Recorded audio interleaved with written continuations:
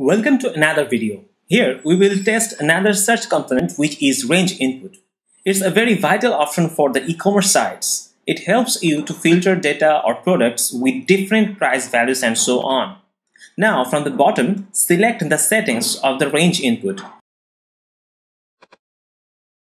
Rename it as you need and this will work on the metadata or custom field. In WooCommerce, by default, price is given. That is underscore price.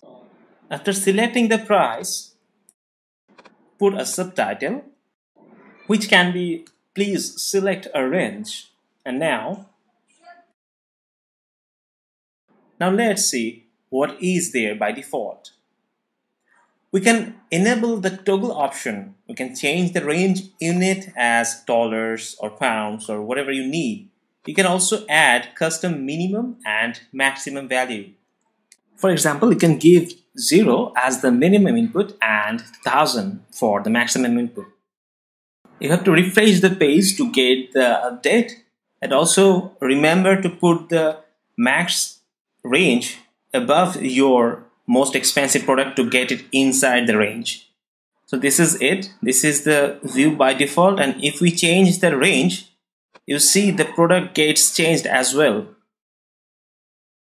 And we can try again, and yes, we are getting yes, we got it. So this is it. Thanks for watching.